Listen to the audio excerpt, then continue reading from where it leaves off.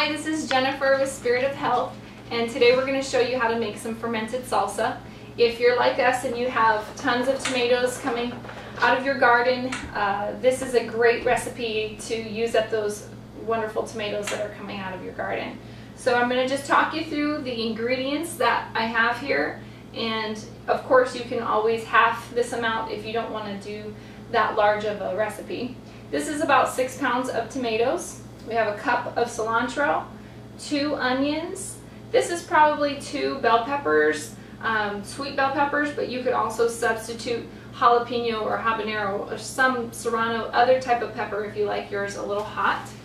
I have a cup of whey, the juice of 2 limes, the juice of 2 lemons, 4 tablespoons of sea salt, and here I have some Mexican seasoning that has some chili peppers, cumin, oregano, and it's just kind of a Mexican blend, and we're going to use about 2 teaspoons, but you can always adjust that to your liking. That's actually not really even necessary to make this salsa delicious. Here I have about 8 to 10 cloves of garlic, and that also can be adjusted to your liking.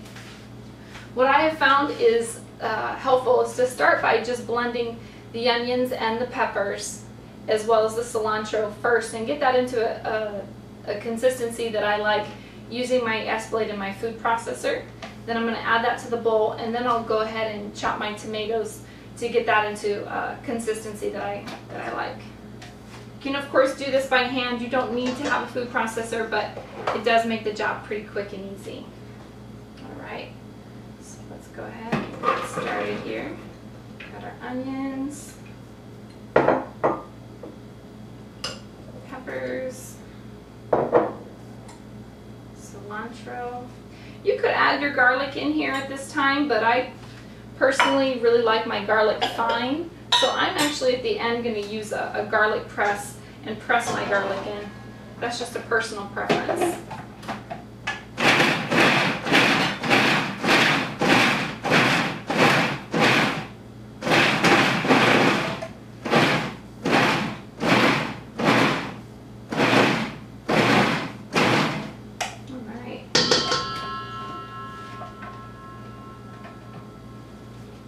Wow, that smells delicious. I might go down just a little bit, and then I'm gonna do my tomatoes. Ooh, those onions are strong.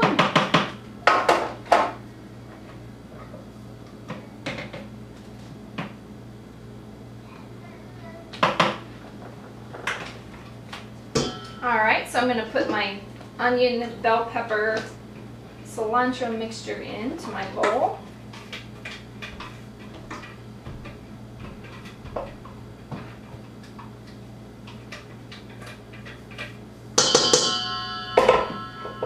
Woo!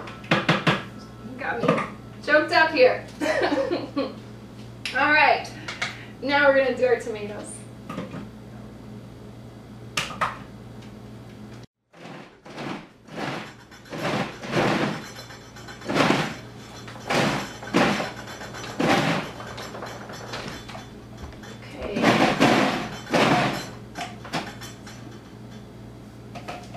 Looks really good.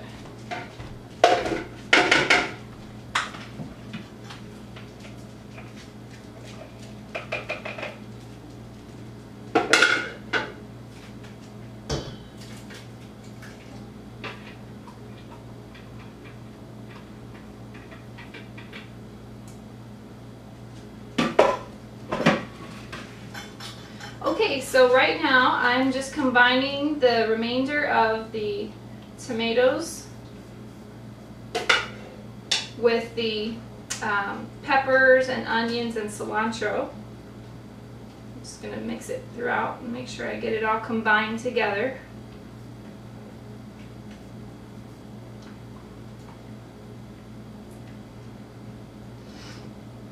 Okay, time to add in the garlic. Like I said before, I like to do this by hand because I like my garlic pretty small, and so I like to press it in. That way you don't have to pulverize it salsa so small in the food processor to get your garlic to be pretty fine.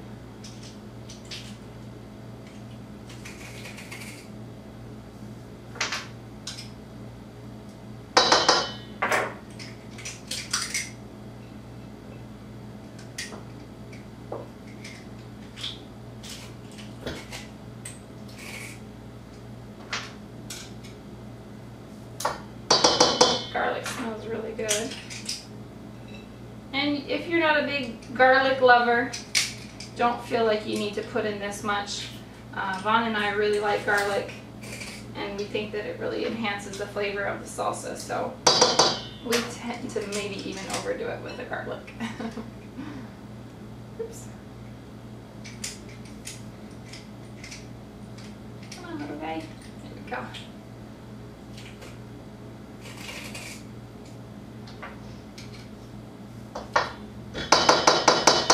Okay, I'm going to stir those garlic pieces in. Make sure I get it kind of throughout the salsa here.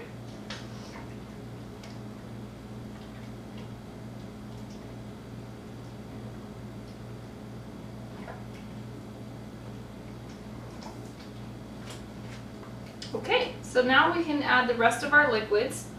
This is the whey. Now if you didn't use whey, you could use a starter packet that you would use to make cultured vegetables. This is whey that's been dripped off of kefir. You could also use whey that's been dripped off of yogurt. So either one. This is a cup of whey.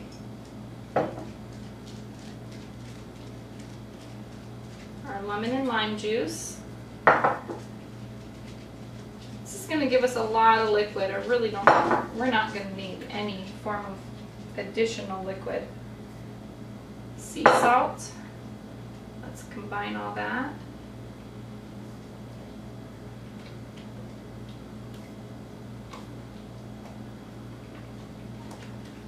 And last ingredient is our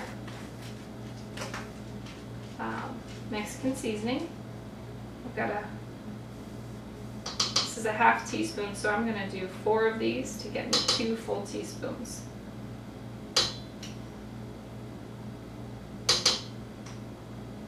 Okay. Alright, so the last step here, I'm just going to combine my seasonings in that I just put in and get that kind of going throughout. And then all we have next is to add it into our mason jars and put a lid on it. Now this, because it's so finely chopped, really only needs to sit out for about 2 to 3 days. Whenever I do a fermented vegetable mixture that's finely chopped, like a relish, then the 2 to 3 days is about all it needs. After that, it kind of starts potentially kind of developing a little bit of mold on the top. So what I tend to do is, if it's larger vegetables, larger chunks of like sauerkraut or like the green beans, then that's 5 to 7 days. If it's something really fine like this, and kind of runny or watery like a relish, then 2 to 3 days is usually really good. So we're going to add it into our jars here. And now this is a lot of salsa here. I'm only going to pack about 2 jars, but my guess is I could easily pack 4 to maybe even 5 jars of mason jars with this mixture.